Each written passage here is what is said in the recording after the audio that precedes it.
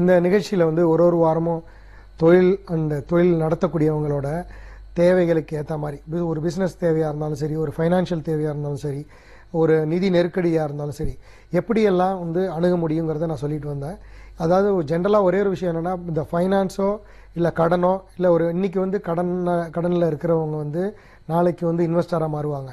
இன்றைக்கி இன்வெஸ்டராக இருக்கிறவங்க நாளைக்கு கடன்லேயும் வந்து நிற்பாங்க. ஸோ அதனால் எதுவுமே வந்து பர்மனெண்ட்டான ஒரு விஷயம் கிடையாது.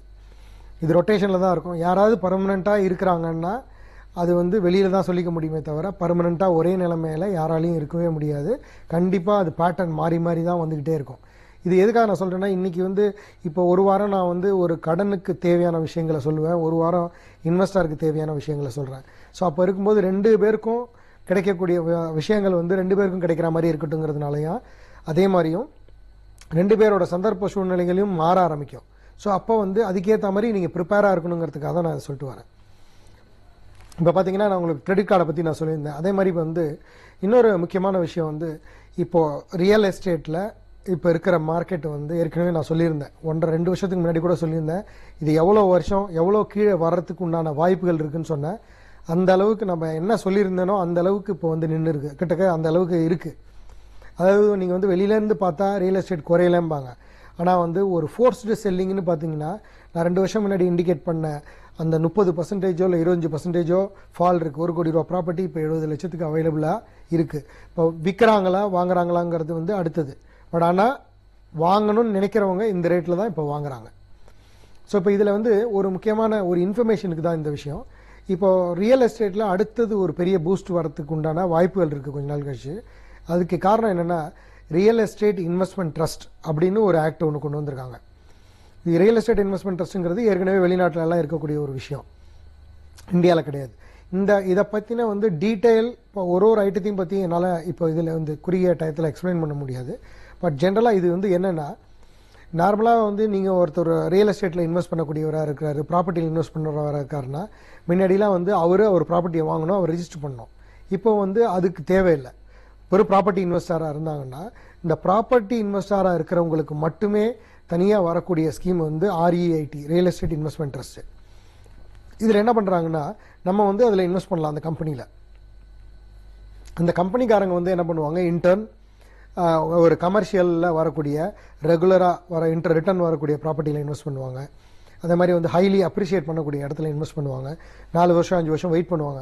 ஏன்னா கலெக்டிவாக ஒரு 100 பேரா 200 பேரா ஆளுக்கு, சப்போஸ் எக்ஸாம்பிள் வந்து இது வந்து ஒரு மியூச்சுவல் ஃபண்ட் மாதிரி, ஒரு 2 கோடி ரூபா முதலீட்டில் ஒரு ரியல் எஸ்டேட் இன்வெஸ்ட்மெண்ட் ஆரம்பிக்கிறாங்கன்னு வச்சுக்கோங்க. ஸோ 2 கோடி ரூபா ஆளுக்கு 1 லட்ச ரூபா வாங்குறாங்கன்னா 200 பேர் வேணும். ஸோ அந்த 200 பேர்கிட்டேருந்து வர்ற அமௌண்ட்டில் தான் 2 கோடி ரூபாய் ஆக்குறாங்க. இந்த 2 கோடி ரூபாயை எடுத்துக்கிட்டு அவங்க என்ன பண்ணுவாங்க, ஏதோ ஒரு ப்ராப்பர்ட்டியில் இன்வெஸ்ட் பண்ணுவாங்க. அந்த ப்ராப்பர்ட்டியில் வரக்கூடிய ரிட்டனை அவங்களோட மேனேஜ்மெண்ட் சார்ஜஸை கழிச்சிட்டு பேலன்ஸை ஸ்ப்ரெட் பண்ணி எல்லா இன்வெஸ்டருக்கும் கொடுத்துருவாங்க. ஸோ இதில் ஒரு அட்வான்டேஜ் என்னென்னா, நீங்கள் டைரெக்டாக போய் அந்த ப்ராப்பர்ட்டியை பார்க்கணுன்ற ஒரு அவசியம் கிடையாது. டைரெக்டாக அந்த ப்ராப்பர்ட்டியில் வரக்கூடிய அந்த சடனாக யாராவது மாற்றிடுவாங்களோ, இல்லை ப்ராப்பர்ட்டி எப்படி மெயின்டைன் பண்ணுறது, அந்த மாதிரி எந்த விதமான கவலையும் பட வேண்டாம். நீங்களும் ஒரு ப்ராப்பர்ட்டி ஓனராக தான் இருப்பீங்க.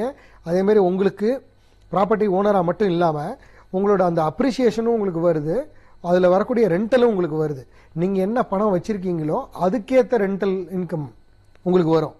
ஸோ அப்போ என்னென்னா, முன்னாடி மாதிரி வந்து ஒரு சென்னையில் ஒரு ப்ராப்பர்ட்டி வாங்கணும், ஒருத்தர் வாங்கணும்னு நினைக்கிறாருன்னா 2 கோடி ரூபா 3 கோடி ரூபா போட்டால் தான் கிடைக்கும் அப்படிங்கிறது அவசியம் இல்லை. நீங்கள் 1 லட்ச ரூபாயாக இருந்தாலும் அதே ப்ராப்பர்ட்டியில் நீங்கள் பார்ட்டிசிபேட் பண்ண முடியும். எப்படி மியூச்சுவல் ஃபண்டில் வந்து ஒரு இன்வெஸ்டராக இருக்கிறவங்க ஒரு A குரூப்பில் இருக்கிற 100 ஸ்டாக்ஸில் வாங்கணும்னு நினைக்கிறாங்க, அவன்கிட்ட அவ்வளோ பணம் இல்லைன்னா A குரூப்பில் இன்வெஸ்ட் பண்ணக்கூடிய ஒரு மியூச்சுவல் ஃபண்டில் இன்வெஸ்ட் பண்ணால் அவன் அதே A குரூப்பில் இன்வெஸ்ட் பண்ணிவிடுவாங்க. அப்போ அதில் வர லாப நஷ்டம் உங்களுக்கு ஆட்டோமேட்டிக்காக உங்களுக்கு வந்துடுது. அதே மாதிரி தான் அந்த ரியல் எஸ்டேட் இன்வெஸ்ட்மெண்ட் ட்ரஸ்ட்லையும். ஸோ இதனால் ஒரு பெரிய அட்வான்டேஜ் என்னென்னா, ஒரு சாதாரணப்பட்ட மக்கள் வந்து ரியல் எஸ்டேட்டில் இன்வெஸ்ட் பண்ணி அந்த ரியல் எஸ்டேட்டில் கிடைக்கக்கூடிய லாபத்தையும் இல்லை லாபமோ நஷ்டமோ அதையும் என்ஜாய் பண்ண முடியும். ஜென்ரலாகவே பார்த்தீங்கன்னா, இதுக்கு முன்னாடி நான் சொல்லியிருந்ததில் வந்து இப்போ ஃபால் வேணால் விழுந்திருக்கலாம். ஆனால் ரியல் எஸ்டேட் ஃபாலுங்கிறது வந்து பர்மனெண்ட்டாக இருக்கவே முடியாது. கண்டிப்பாக வந்து நிலத்தோட தேவை வந்து அதிகரிச்சுக்கிட்டே தான் போகும். இப்போ இருக்கிற ஃபால் வந்து ஒரு 2 வருஷம் முன்னாடி நான் சொல்லியிருந்ததுக்கும் இப்போக்கும் 30% ஃபால் இருக்குது அப்படின்னீங்கன்னா, இது வந்து முன்னாடி ஓவர் ரேட்டில் போனதுனால இந்த ஃபால் விழுந்திருக்கு. இதே கிராஜுவலாக இருந்ததுன்னா கண்டிப்பாக இந்த ஃபால் வந்திருக்காது. எக்ஸாம்பிள் எடுத்திங்கன்னா, 2004 இருந்த ஒரு ப்ராப்பர்ட்டியோட விலையை இப்போ எடுத்து பார்த்தீங்கன்னா 2004லேருந்து 2019 வந்து 5 வருஷமாக மல்டிப்ளை பண்ணிங்கன்னா கிட்டத்தட்ட வந்து ஒரு 15 வருஷம். 15 வருஷத்தில் உங்கள் ப்ராப்பர்ட்டியோட ப்ரைஸ் பார்த்தீங்கன்னா 15 மடங்கு 10 மடங்குக்கு மேலே போயிருக்கு. இப்போ 15 மடங்கு இல்லை 10 மடங்கு போயிருக்குன்னா கூட வச்சுக்கலாம்.